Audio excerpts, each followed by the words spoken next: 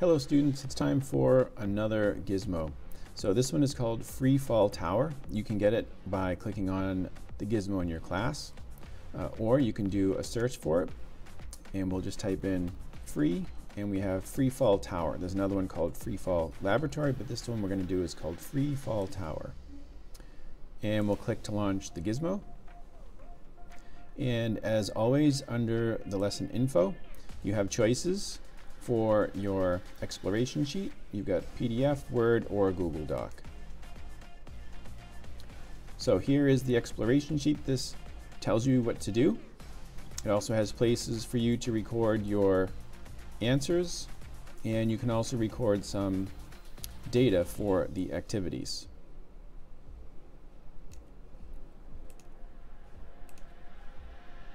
So let's make this a little bit bigger. Okay, so for this particular gizmo, what you're going to do is you're going to drop a couple of different items. You've got your items that are over here. You've got ping pong ball, golf ball, soccer ball, watermelon. And on this side over here, we have the same items, but they have a parachute. And so you can pick different ones, or you can pick the same one. So if we pick just the ping pong ball, we hit the play button, and you can see down they go. And in this case here, a ping pong ball, it doesn't take very long to reach terminal velocity, which is why you saw it stop accelerating. And if we go on the graph tab, you can see they both go at the same, and at some point they actually stop getting faster and they travel at the same speed. Right? That's terminal velocity, and we can reset it. The other thing is, as it's falling downward, at some point you can also open the parachute, and you can see that slows it down quite a bit. I'm not going to let this go to the ground. We'll hit pause. If we go to the graph over here, you can see that the one with the parachute clearly has a different speed than the one that was just falling downward. So we got to think about why that would happen. Why would opening the parachute change the speed so dramatically? I'll reset again. Now, of course, we can have with air, or we can have with a vacuum. If I do the two ping pong balls in air,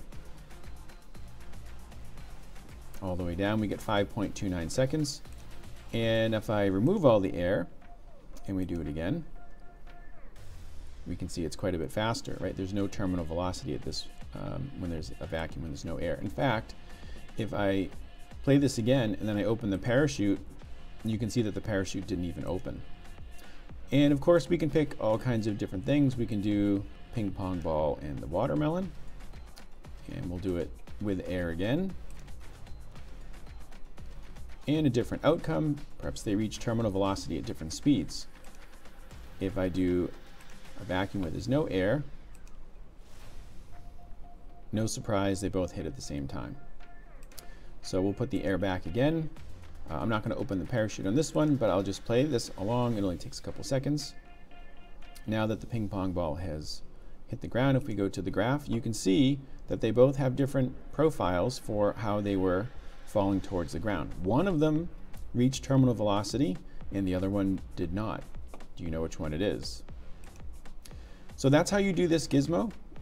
There's a number of different activities, A, B, and C for this one. So depending on your class, we'll determine which activities that you're going to do. And you can just drag and drop, and you get to pick the different items that you have listed over here. So there you go, and I will see you in class.